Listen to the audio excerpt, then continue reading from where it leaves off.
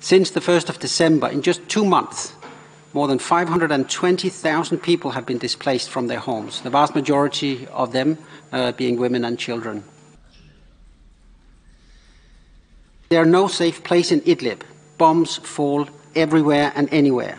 Even those fleeing the frontline areas are not safe, and there's just a sea of people moving in all directions as the airstrikes and shelling has continued throughout the last 2 months. The biggest challenge right now is shelter. Thousands of people are crammed into schools, mosques, and so on. Many are in tents in the mud, exposed to wind, rain, and freezing weather. From the 20th to the 30th January, so that was the latest period of time, those 10 days, the UN Human Rights Office monitoring verified incidents in which at least 83 civilians, including 20 women and 33 children, were killed, and tens of other civilians injured due to airstrikes and ground-based strikes.